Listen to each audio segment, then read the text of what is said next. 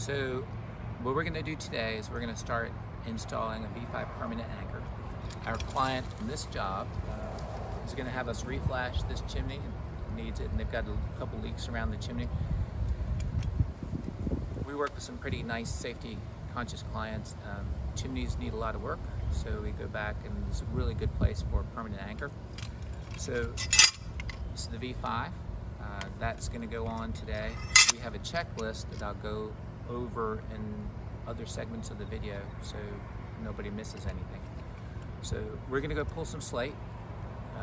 We're going to put this in, and we're also going to install our flashing plate, which has a bronze cap which will come off, and the anchor will stick right through this flashing plate. So the first item on the checklist is you've got to find a good place for the anchor.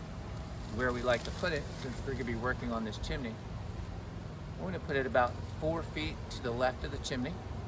And I'm going to put the anchor 18 inches to 24 inches down. I'm going to shoot for 18 inches, but on a slate job, if I get any closer than that to the ridge, you get into all the ridge slate or the ridge caps, and it just gets to be messy.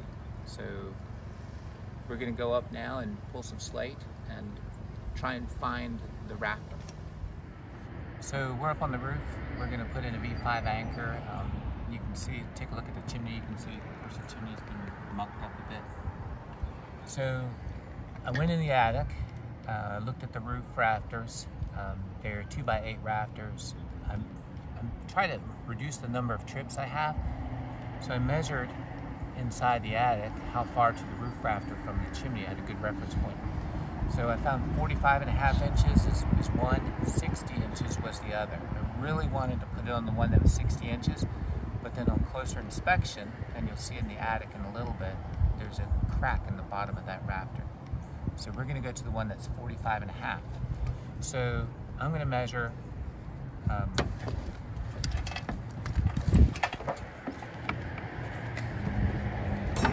about 45.5 off of that chimney. And that is right here. So I probably have a rafter underneath right here. Where I'd like the V-5 to be actually is right underneath the center of a slate. And this anchor plate would wind up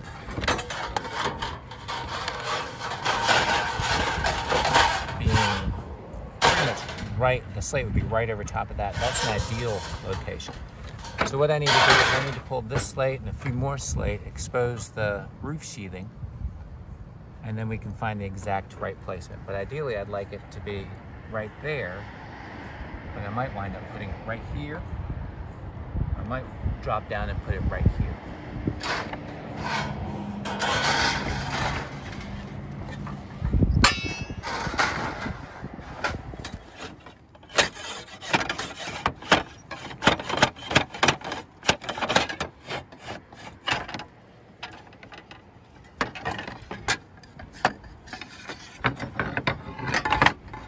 See, this board ends right here. I know that there's going to be a rafter right here. It wasn't 45. It looks like it's 41.5. So the ideal place for me to put my anchor is actually going to be right here, right underneath this slate. When this one will go back in. So I'm going to pull this slate and this slate, and then we're going to drill our hole for our anchor.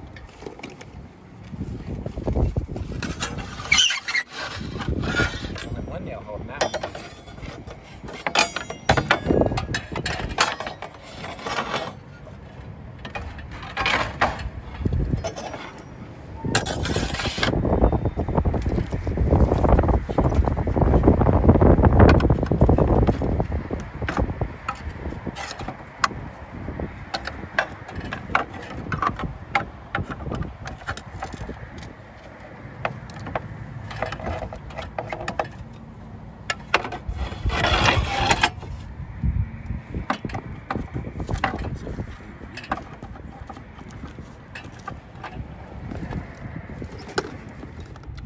So I've got a 13/32 drill bit.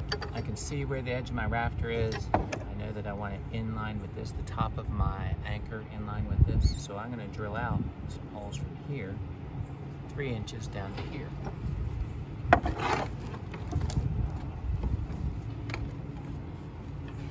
The first one actually is right in line with the edge of that board. And I marked 3 inches on this shim, which is right there. So the next one will be in line with here.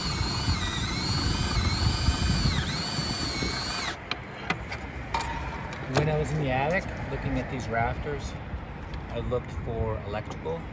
There's no electrical, there's nothing in the way.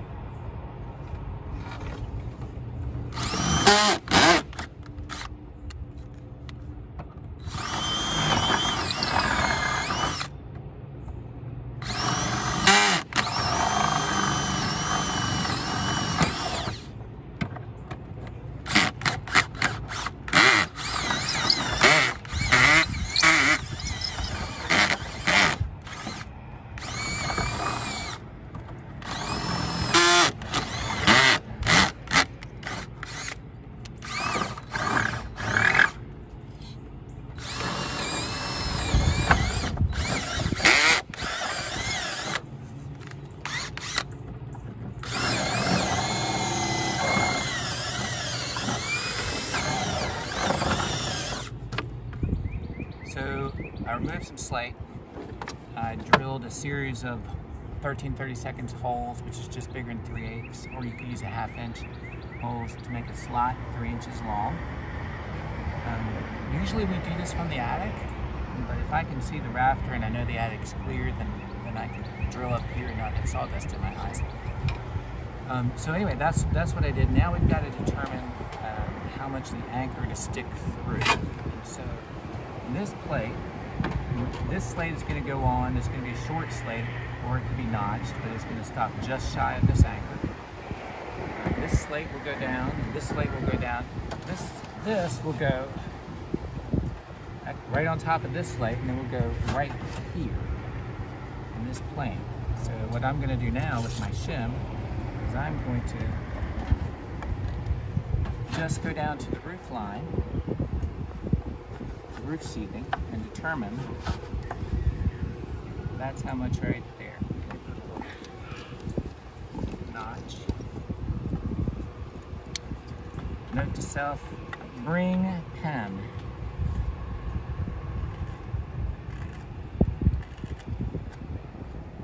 So from the roof sheathing to the top of this is that distance. Next, we go inside.